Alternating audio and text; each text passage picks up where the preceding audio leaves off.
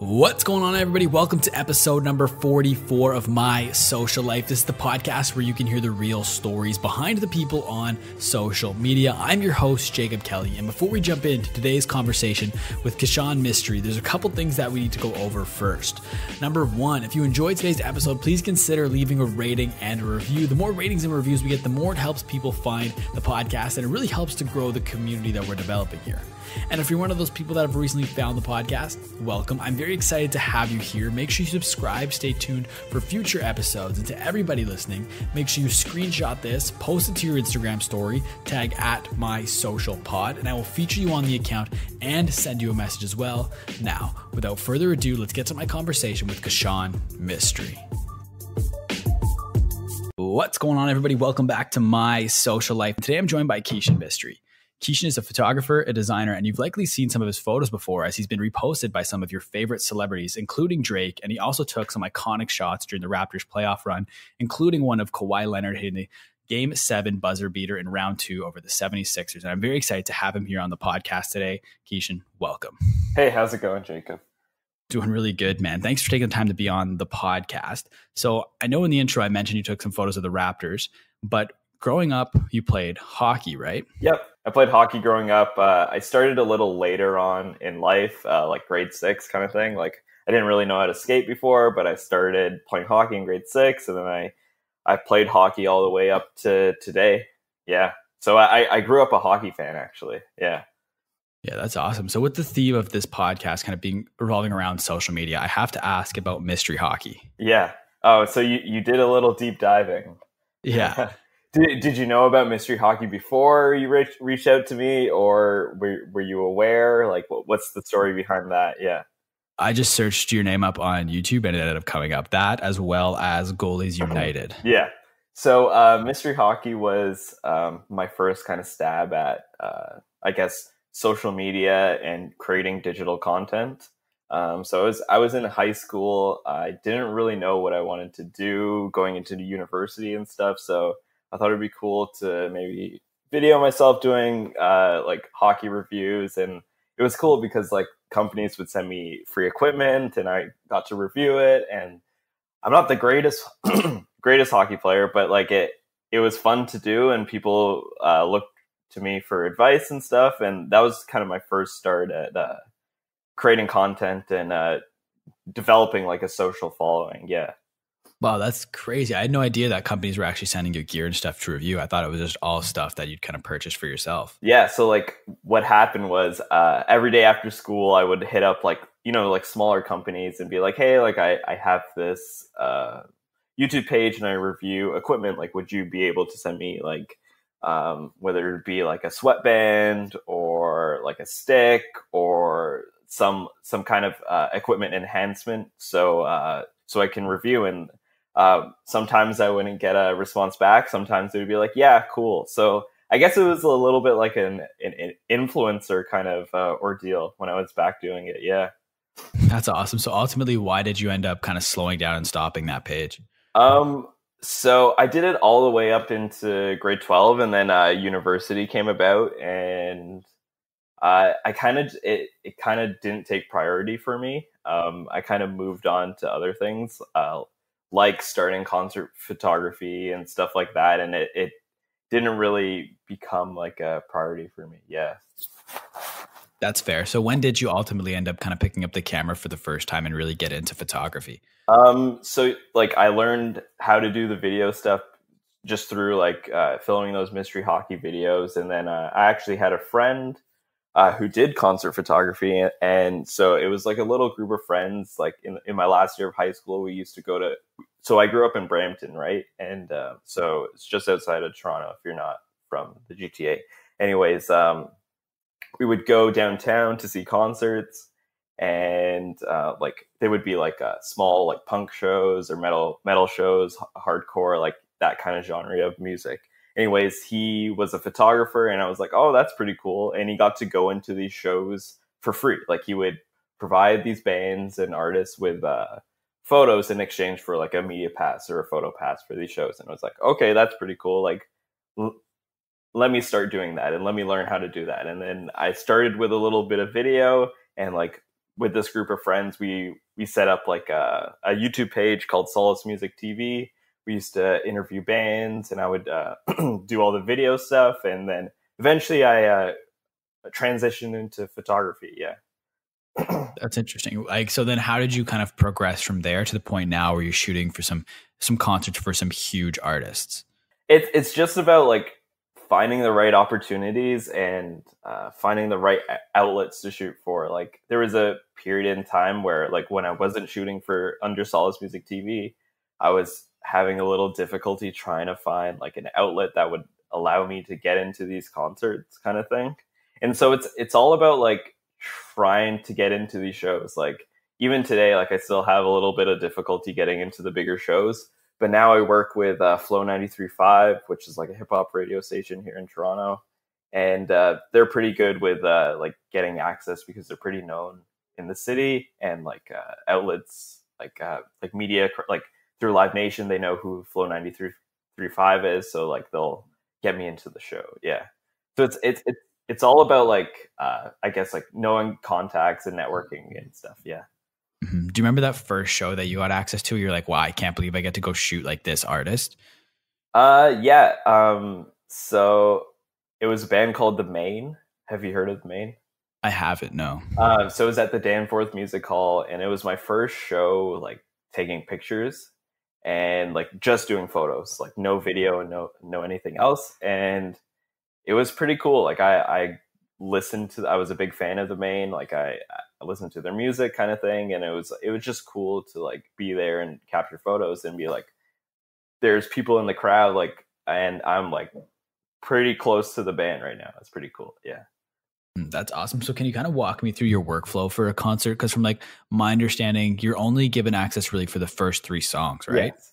So it's kind of it makes you work in quick timings, I guess. Like those first 3 songs, you got to make sure your settings are right right away. You got to make sure, like beforehand, I do a little bit of research and like go on YouTube and search up like, oh, like say Drake is performing. Like I'll use Drake as an example, and I'll YouTube his set list kind of thing and see like what the shooting conditions are like through the first 3 songs, and kind of work from there, like knowing like if pyro will be used, if like they use like the air cannons and all that, and just kind of develop an understanding of what the set list might look like before I head into there, so I know what I'll be looking for and stuff like that. But it kind of sucks that it's only the first 3 songs, because usually the best moments in concerts are near the end or in the middle when they bring out guests or stuff like that. So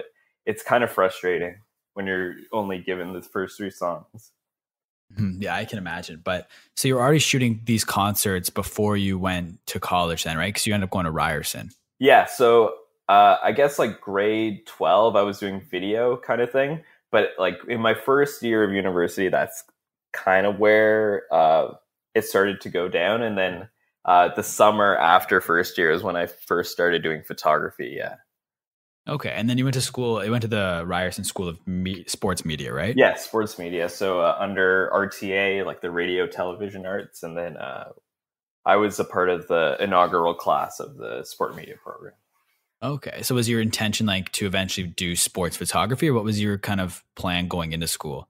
I've always loved, like, because I did all the mystery hockey stuff, and like I grew up loving hockey and baseball and a bit of basketball, and I just knew I wanted to do something in the sports media landscape. I thought initially it would be in the like the marketing and business side of things, but I always did like graphic design, so that was always like my best attribute, I guess, as a student. And people would always ask me, like, when we were working on projects and stuff, to do all the graphic design stuff. And so I always had that in the back of my mind, but it was never like photography or videography. It was always like either a bit of graphic design and marketing, or I don't even know. Yeah. So like what kind of things are you doing at school then that prepares you to work in sports? It's really the environment you're in, like working with different people and networking with different people. It's like, obviously there's some technical stuff that goes behind it, but now like with like the program I was in, it was more like broadcast heavy and TV heavy. And I knew I didn't want to go into that direction and like working in a control room or just working in that kind of live TV environment. Like that wasn't for me kind of thing. But like you could take different classes, like the marketing classes and the business classes and stuff like that, and kind of learn how the business behind sports works. And now it's a bit changing because like I mentioned before, it was broadcast focused, but now it's more digital focused. And I hope the program makes the transition. I'm pretty sure they are, but just more digital, social media and all that kind of stuff, because that's where the industry is headed today. Mm-hmm. And then you mentioned at the beginning of that like you got a lot of networking done. So, and was it through that program then that you got your internship at TSN?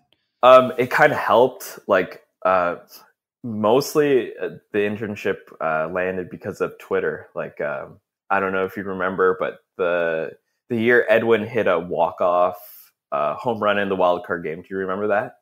I believe, yeah, I think so. Yeah, so that was the second playoff run for them, and so like I said before, I do graphic design, so I made a quick little edit of Edwin, celebrated after the shot, posted it maybe like 20 minutes or half an hour after the game ended.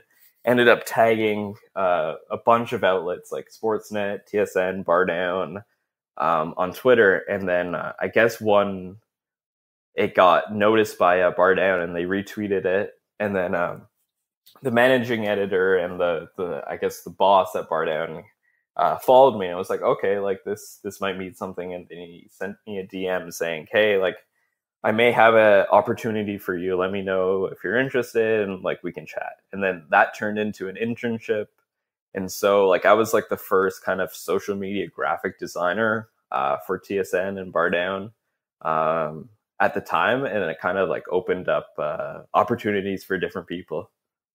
That's crazy. So how long after he hit that walk-off did you get that graphic posted? Because I'm assuming like the speed in which you were able to make that graphic was a big factor. Because like if you posted it a week later, it probably would have lost some of its like traction. Yeah, so maybe like half an hour, 45 minutes after, while like the internet was still buzzing. Because like in that moment, everyone will like retweet or share stuff that like just like it makes you feel like you're in the community of things, right? So if you post something that resonates with people, that people would be like, yeah, like I remember that. Like that was like the really cool moment in sports. Like let me retweet that, like, and share it. And so I guess someone saw it and gave it some love, and then I'm here today. Yeah, that's awesome. So when you were at TSN, you were started as an intern, but then you ended up being a full-time employee for BarDown. Were you just doing graphic design, or were you doing some other stuff as well while you were there? Mostly just graphic design. Like obviously we got sent out into the field a lot to do some social media producing and stuff. And aside from that, just like helping out, like obviously in the videos and the quizzes and stuff like that, and like video producing, and like it's not just one role. Like you're doing a bunch of things on the fly, like graphic design, managing Twitter, Instagram, you name it. So there's not one job role. It's more of like a content producer on the social media side of things. Yeah. I was gonna say one thing with like working in sport that I've learned is like you might have one role, but you're doing so many other things at the same time. Yeah, it's exciting because like if I did one thing every day for the rest of my life, I wouldn't be happy about that, I think. Yeah, no, I agree. So what were some of the things you learned at TSN then? Like, did school prepare you for that role, or was it because it was more of a traditional broadcasting TV program at the time and not as much digital that you really learned a lot on the fly when you were at BarDown?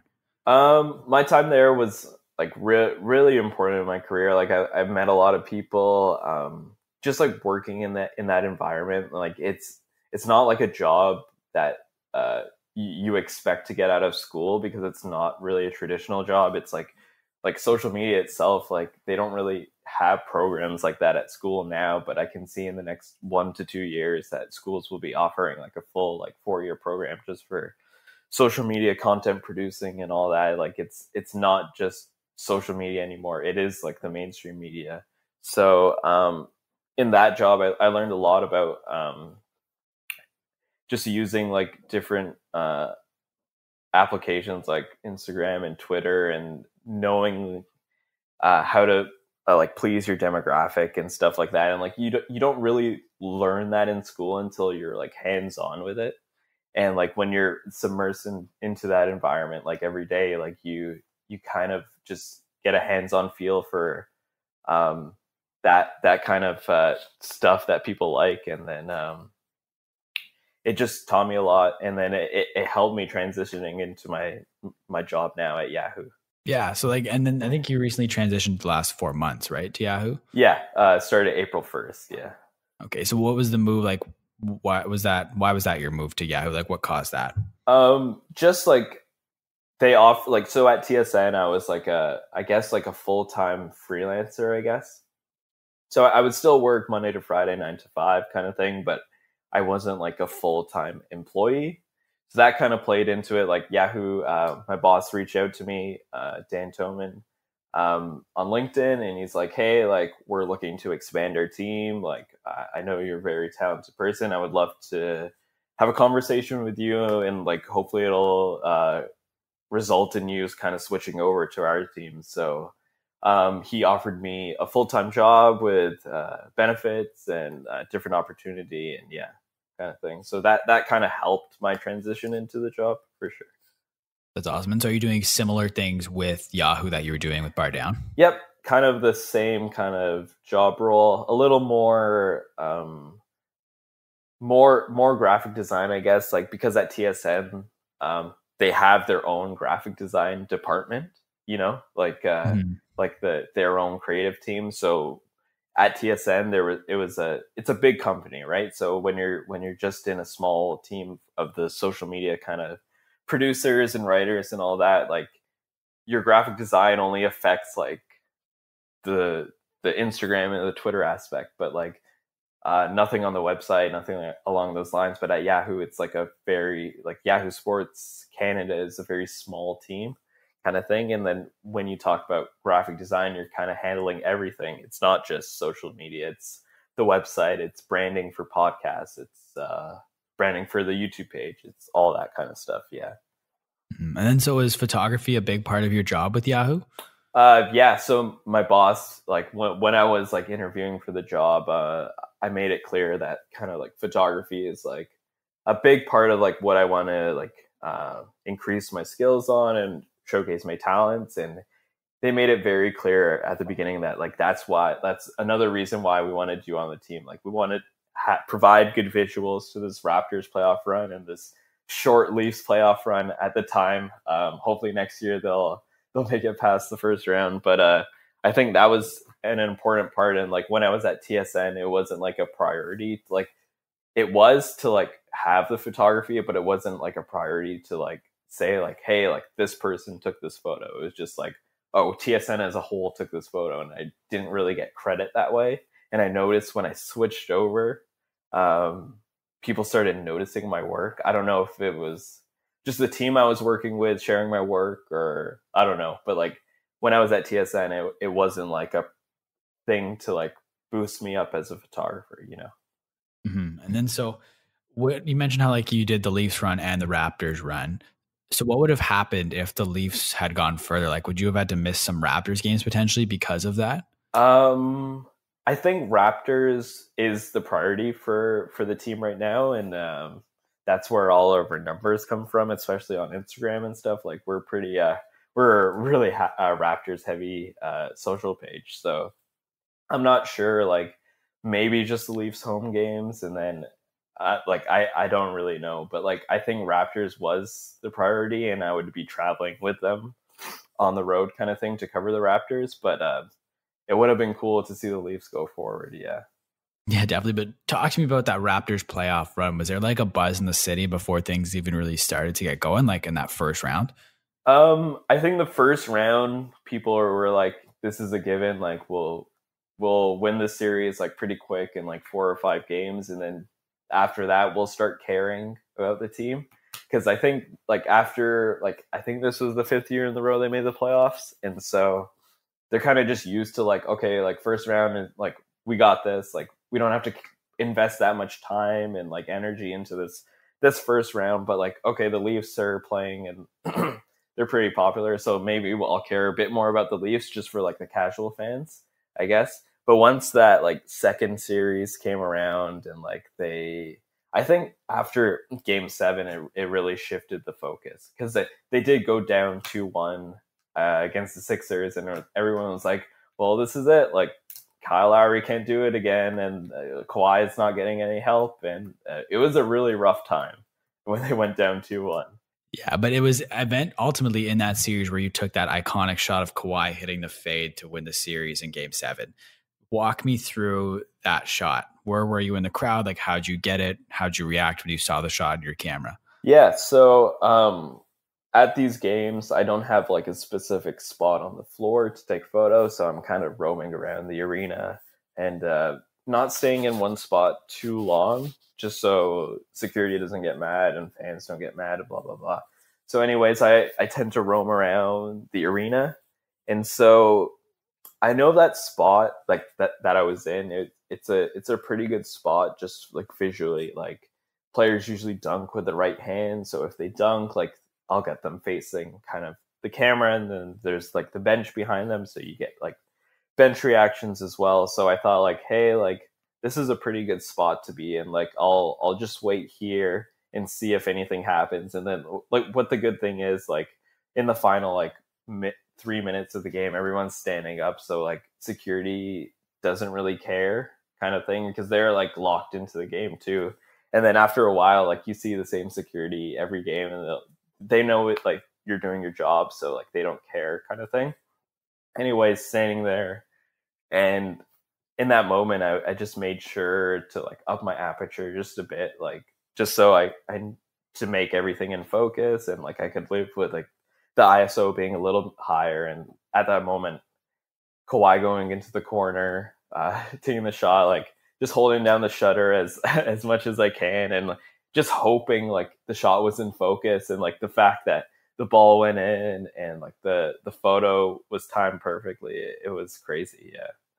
So why did you pick the one that you ended up uploading? Was that obviously it was the best one, but did you get any other ones of like the ball going in, or like Kawhi when he was like crouched down on the ground? Like, did you get any other shots? So in that moment, like, that obviously that was my favorite, just the pose and all that. But like, I have a bunch of just him with the ball, like him crouching in the ball almost into the net and that kind of stuff. But in the moment, I just wanted to get one photo up because like so much is happening at that time, and you have to do other things while you're working as well. And so I picked that one, uploaded it, and I guess the rest is history. Yeah. If I uploaded maybe like a series of 4 for Twitter, maybe that one would get lost in the mix, kind of thing. Like, it's like give and take for how to choose something to post. Yeah.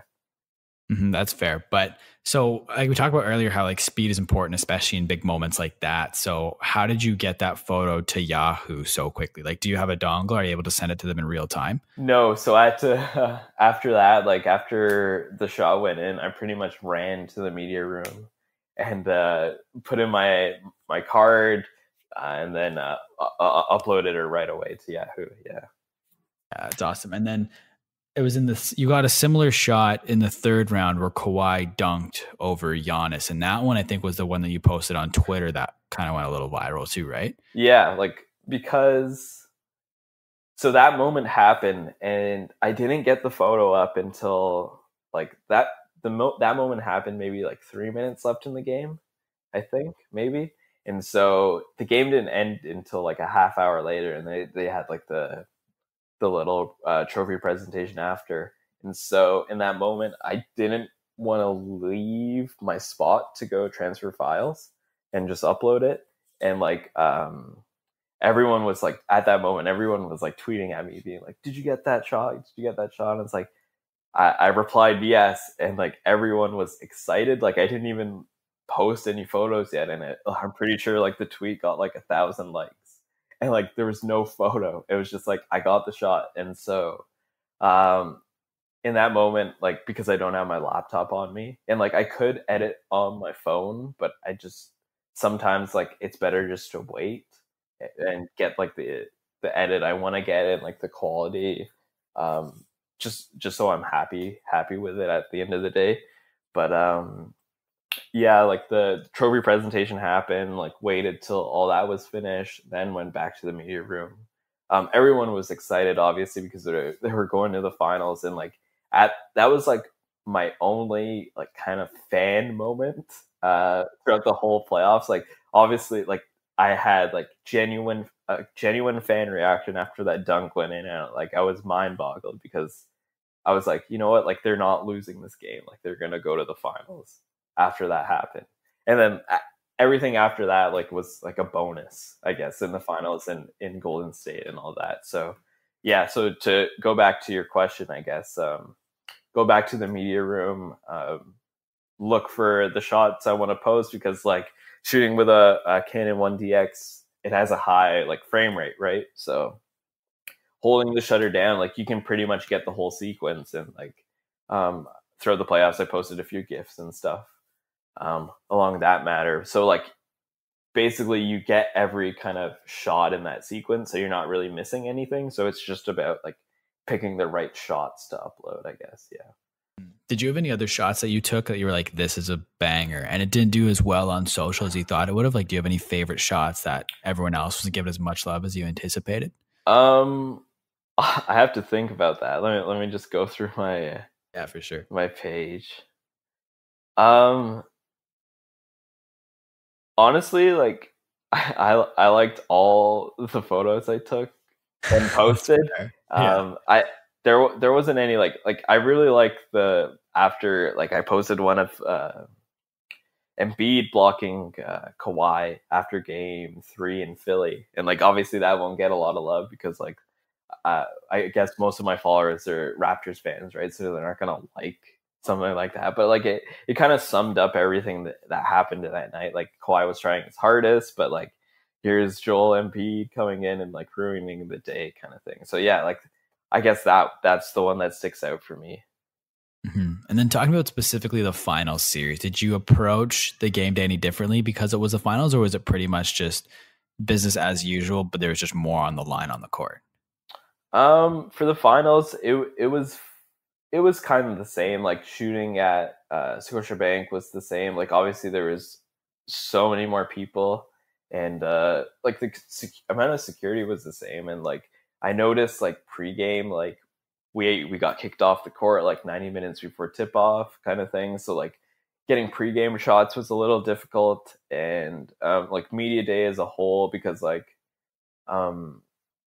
at working for Yahoo, we also have to produce content around the off days and the practices. So we were at pretty much every day until the end of the finals. But like just for like the media availabilities and getting into those scrums and stuff. So like my job outside of photography is also to capture like social video and stuff like that. There's a lot of people there, and it's kind of tough to do your job because just of the mass of people.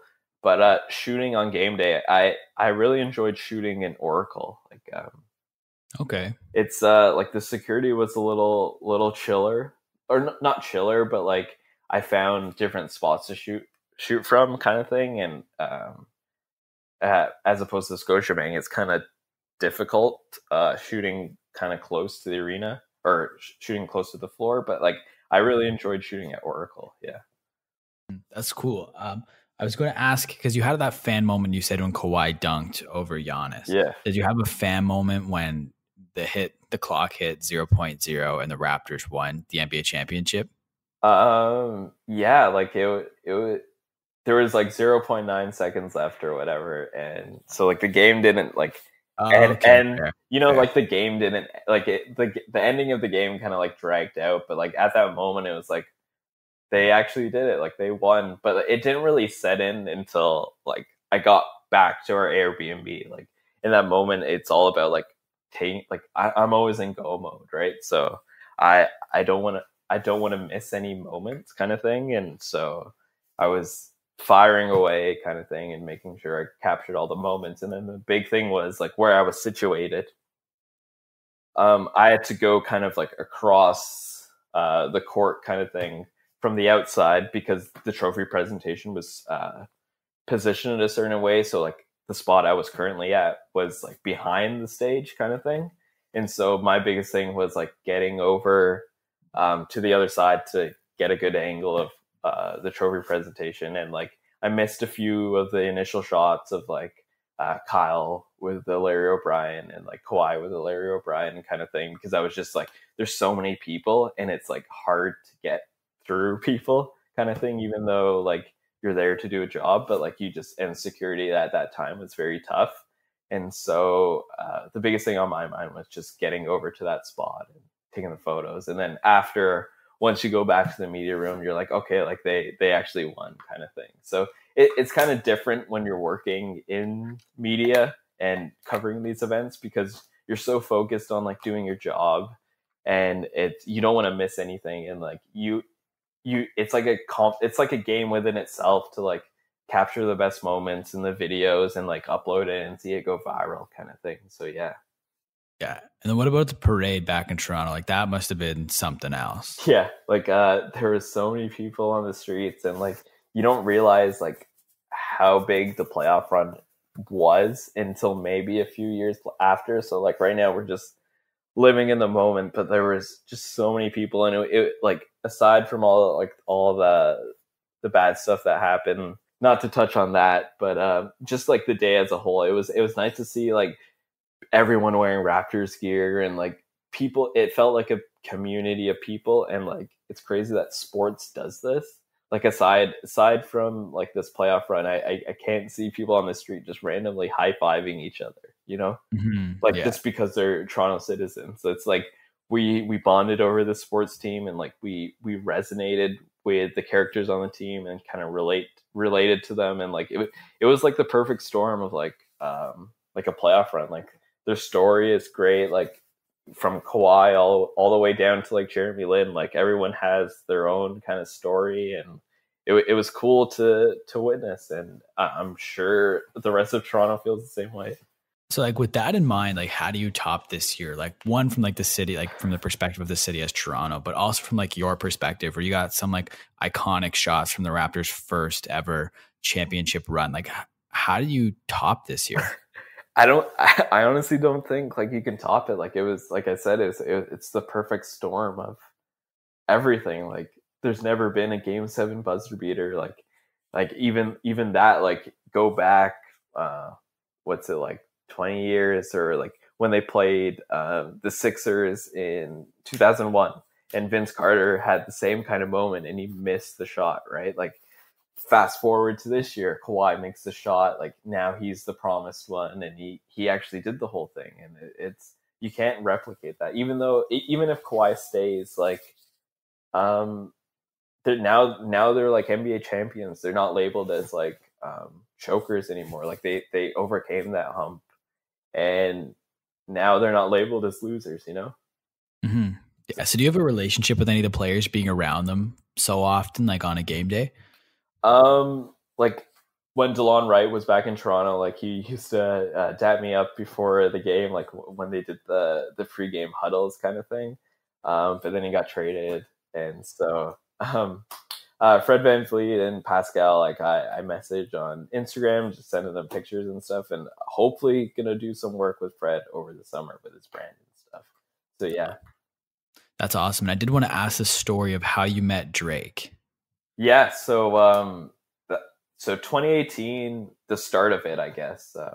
That's like, I met like that happened like within the first few days of the year, and that kind of like changed. I wouldn't say like changed my career, but like it put me on the right track. Just like getting noticed and stuff. So yeah, that night, are you familiar with who Cabby is? Oh yeah. Yeah. So when I was at BarDown, my boss was also Cabby's producer kind of thing. So he's like, yeah, like come along. Like it's not like a guaranteed interview or whatever, because Drake does whatever Drake wants to do kind of thing.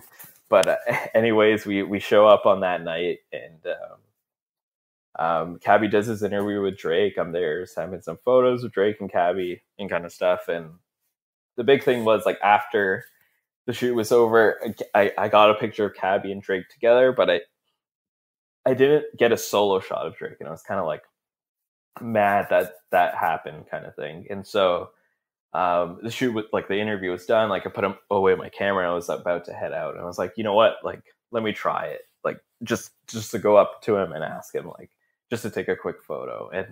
And so I brought my camera out and I took my flash out. Like I guess the settings were correct. Like I didn't really test them.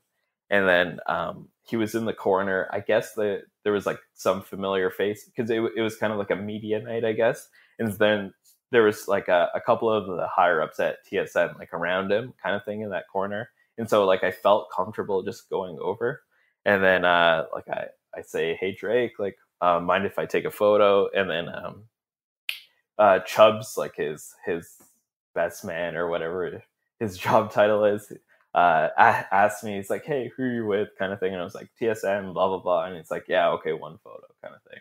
And so Drake didn't really say anything. He just posed right away and took the photo. I said thank you, and I left.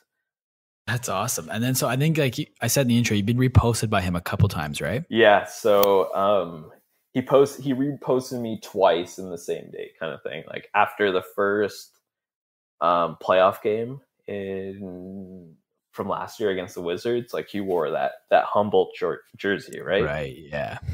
And so he I guess like he saw it on that Word on Road fan account, kind of thing.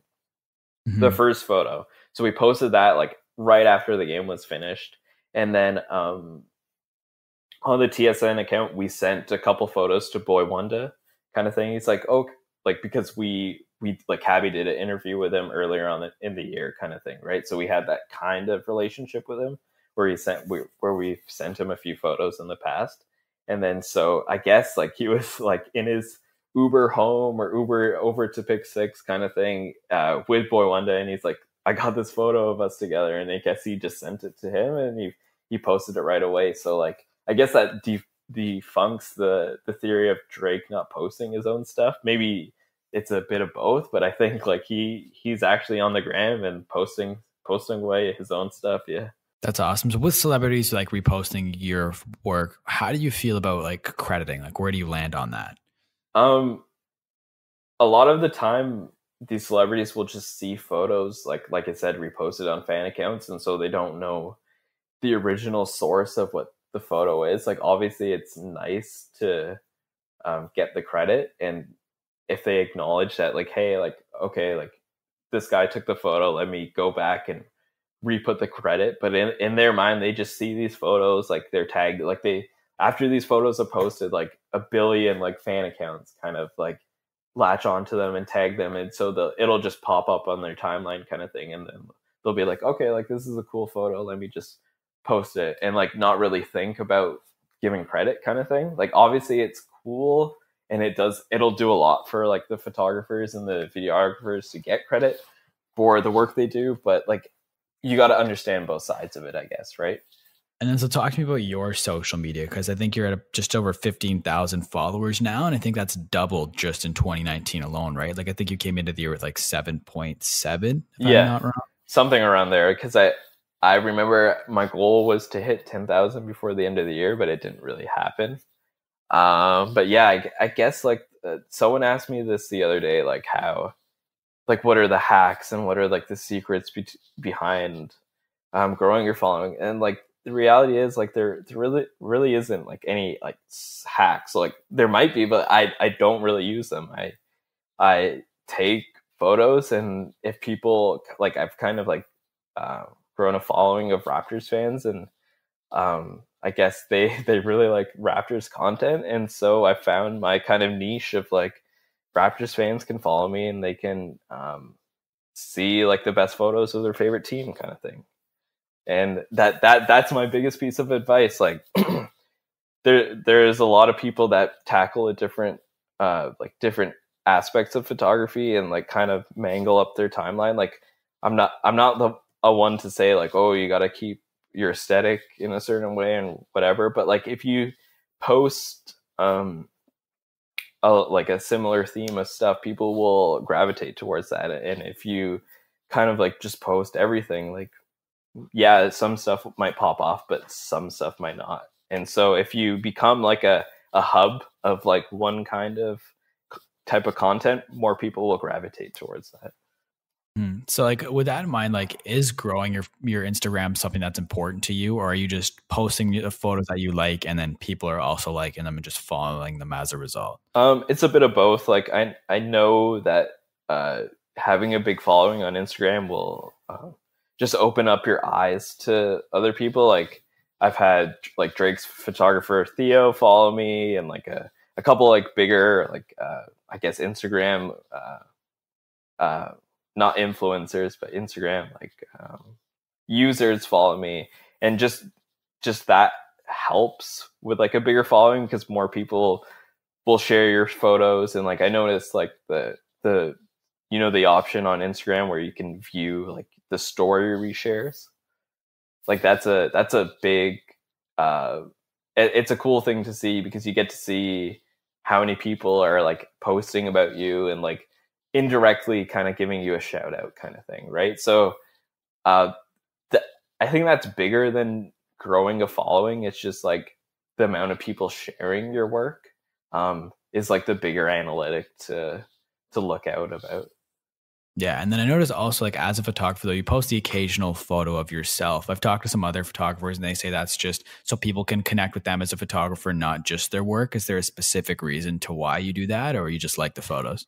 It's a bit of both. Like before I kind of stood away from doing that kind of stuff. Like I would post on my story about myself, but it was just mainly photos I've taken. But now it's more of like, I want to kind of develop myself as a person that people can look out for and like have a face behind the camera kind of thing. And like, maybe that'll result in more like influencer opportunities, or maybe I might start doing YouTube videos or vlogs or anything along those lines. So it's just to get people aware of what I look like and just to put myself out there. Yeah.